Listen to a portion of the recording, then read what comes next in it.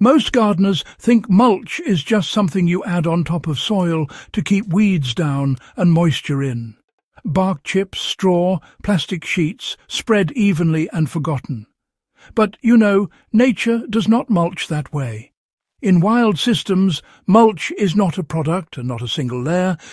It's actually a living process, constantly renewing itself from the top down and the bottom up at the same time.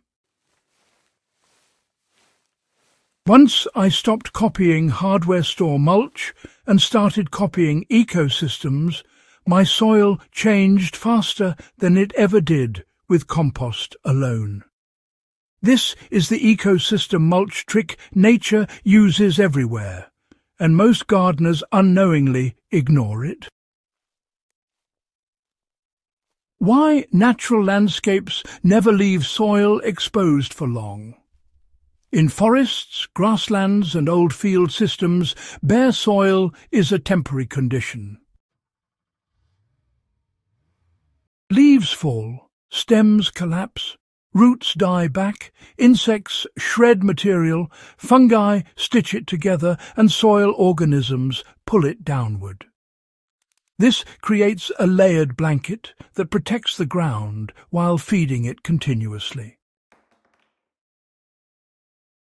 Ancient farmers noticed, that the most fertile soils existed where plant debris accumulated undisturbed year after year.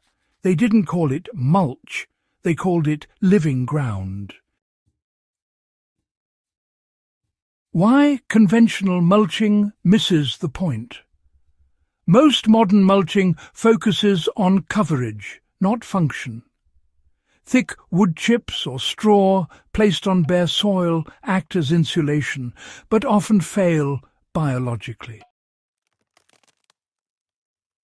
Without connection to living roots and soil organisms, they decompose slowly and sometimes even repel water. Nature's mulch works because it is connected to the ecosystem above and below it. You see, it is fed by roots pushing sugars upward and organisms pulling carbon downward. When gardeners treat mulch as a dead layer instead of part of a cycle, well, they really lose most of its power. So, how does the ecosystem mulch trick actually work? The real trick is vertical integration. In natural systems, mulch is created by plants growing, dying, falling and decomposing right there in place. Roots remain in the soil when tops die back, creating channels and feeding microbes. Surface litter is constantly disturbed by insects, worms and weather, breaking it into fragments that are slowly absorbed into the soil. Nothing is removed, nothing is isolated.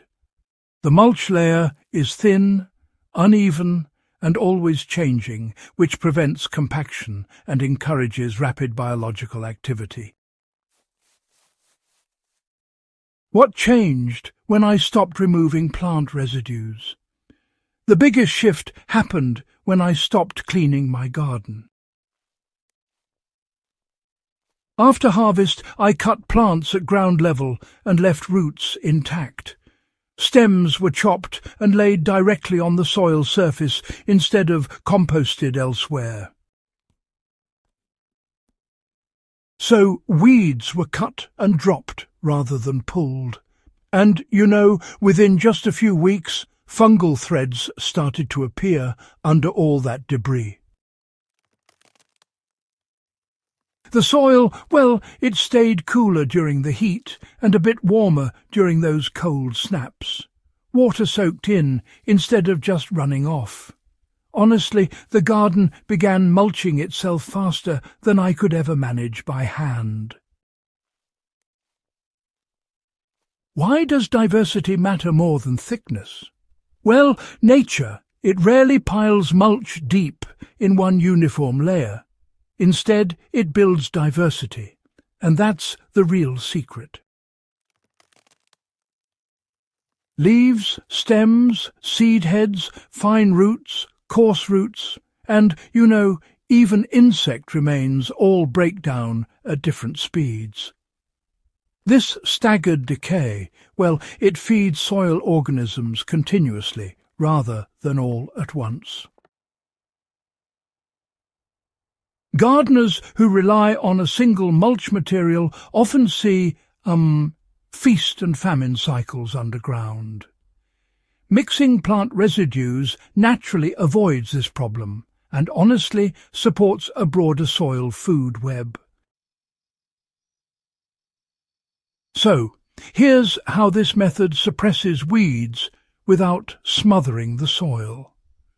Living mulch systems don't rely on suffocation. Instead, they rely on competition and timing. Thin layers of constantly renewed organic matter block light, just enough to prevent mass germination while still allowing air and water through.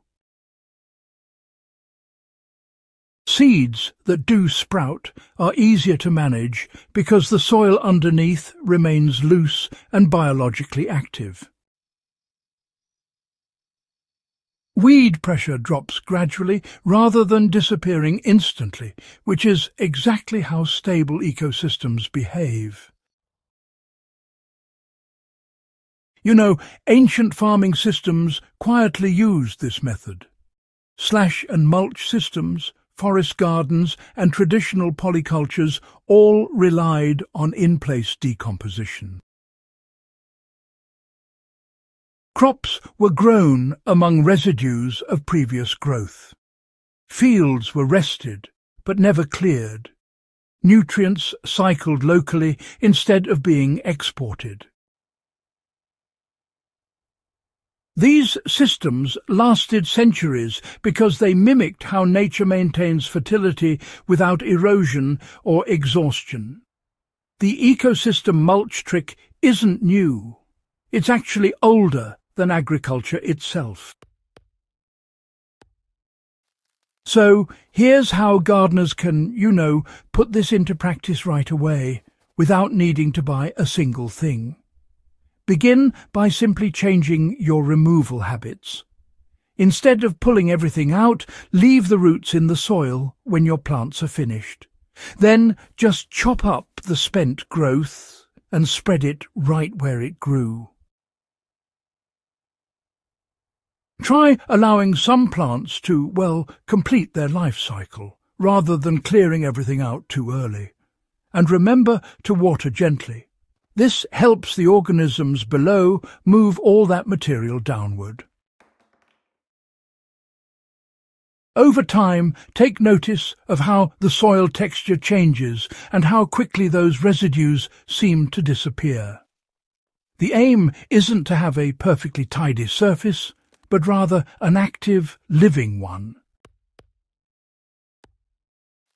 Now, you might be wondering why this method outperforms compost-heavy systems in the long run. Well, compost is certainly valuable, but it's still an external input. Ecosystem mulching, on the other hand, builds fertility from within, fostering a self-sustaining soil that just keeps getting better over time. Nutrients, you see, move only short distances, while carbon tends to stay put, and soil organisms, they adapt to the local conditions around them. Gardens, over time, become less dependent on constant additions and, honestly, far more resilient to stress. Once this system is established, it pretty much maintains itself with minimal effort. So, why do gardeners resist this approach? Well, for one, it looks a bit messy. It also challenges long-held habits and, it requires a certain trust in processes you can't fully see. But every healthy wild system out there proves that it works. Sure, order is comforting, but at the end of the day, function matters more. The most productive soils on Earth, they're not neat, They are, in fact, alive. If this guide has changed how you think about mulch and soil life, do make sure to subscribe to the Hydrohaven channel. And please share this with gardeners, growers and history-minded land stewards who want results grounded in how nature actually works. When you mulch like an ecosystem, the garden, well, it does the rest.